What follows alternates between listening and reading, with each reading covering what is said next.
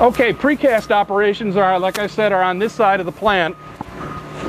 And when you do precast, a typical thing that happens with the architect, they have their design drawings, they have their, and then a precaster has to make samples. What you're seeing here is different samples that were made for housing panels.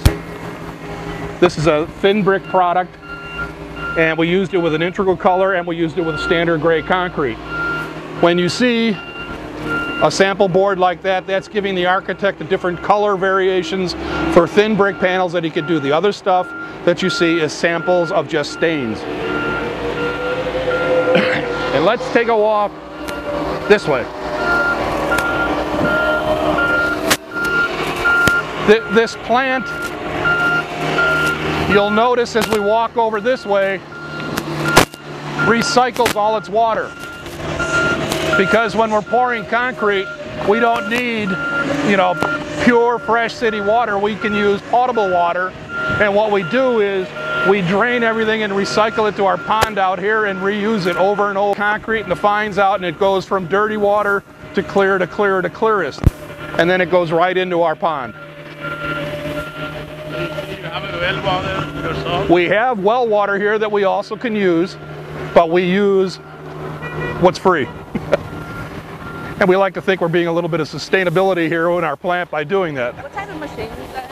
This is what's called a MyJack.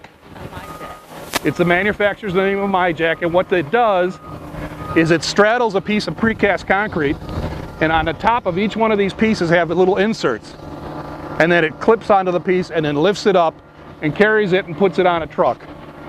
Or it'll take it and strip it off the bed. Okay? What's that product? No? Mesh? Wire mesh. Wire mesh is put in the concrete to prevent cracking. Or not prevent it, but minimize it. If you don't have wire mesh in a piece of concrete, what happens is once a crack happens, it'll just keep going and separating. With wire mesh in there, it'll keep it from spreading out even more. They put wire mesh and rebar in all the pieces. How many are from Chicago? How many of you taken a ride on 294 or 80 or 55? You ever see this stuff? This is called sound wall.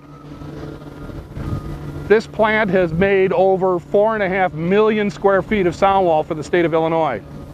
We've made it for Missouri, we've made it for Ohio, but you have to understand when you're talking about concrete, you actually get limited to how far you can deliver because of freight. Each piece has to go onto a truck. Each piece has to be delivered to a job site. And you're limited by the amount of pieces that you can actually put on a truck by weight and by size.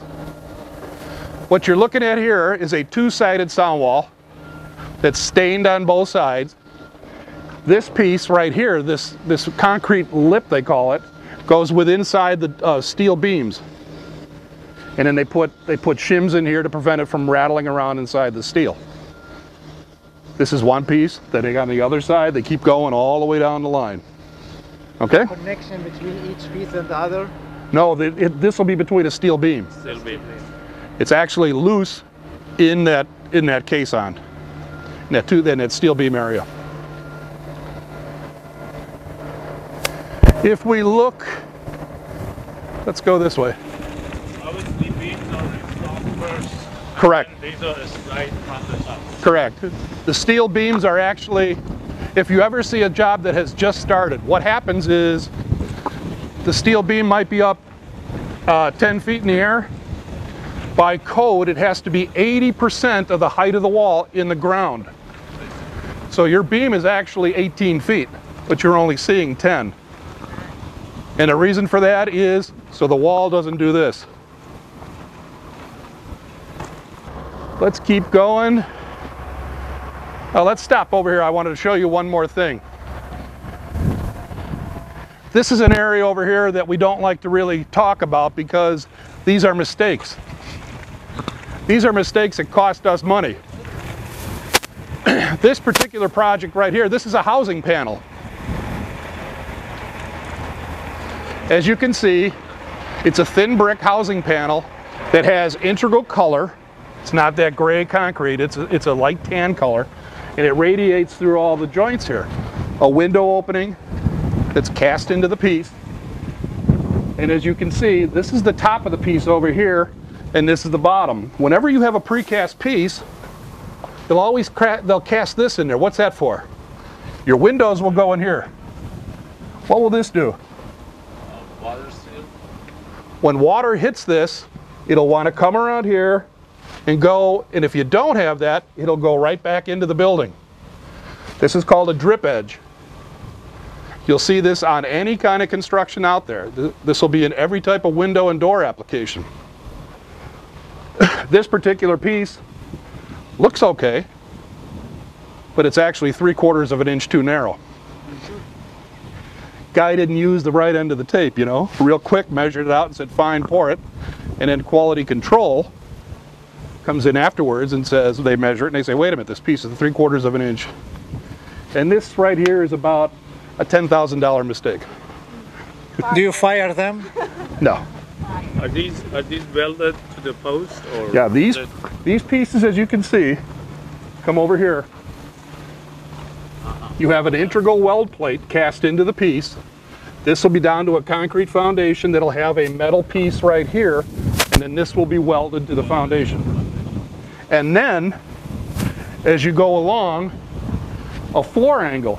This is a floor angle. Your floors will sit on top of this, and then when this piece goes to the next piece, what they do is they weld those angles together. That means this panel is welded to this panel, and you keep going all the way down the line. If you take a look over this way, you can see the little lifting inserts that are on each piece.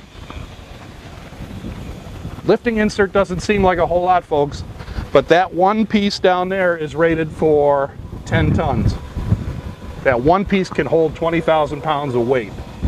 So I got a 40,000 pound capacity with this wall panel. This wall panel probably weighs 27,000 pounds. Why would we do that? Why would we put 2 in there? You're going to run into this all the time. It's called a safety factor. Designers, your structural engineers, and your architects will always have a safety factor into the piece in case one fails completely. If they fail, usually they'll just pop. They won't completely rip out. Okay? Now this piece in particular is sitting like it will sit on the building? No, this is on its side. On the side. So the final thing is this will be up like that. Okay. The lifting inserts are the top of the piece.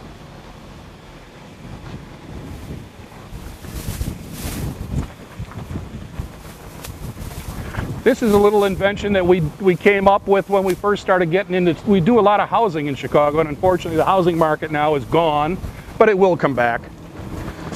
And what we did is we designed our own delivery system. Our trailers. Adding glasses. Yeah, it looks like a glass trailer, doesn't it? What we do is we take a panel like that and put it in here this way. The lifting inserts are on top. And what we do is we don't allow our panels any more than 13 feet in height. Why? You're right. Mathematically, if you put more than 13 feet, they won't fit in this frame. That's good, but there's another reason, a realistic reason. We're delivering to Chicago. Highway bridges. Highway bridges. If you go higher than 14 feet, you won't be able to get underneath these bridges. That's why we put them in trays that are only 6 inches off the ground. So this panel will actually be 13'6". Safety factor, again.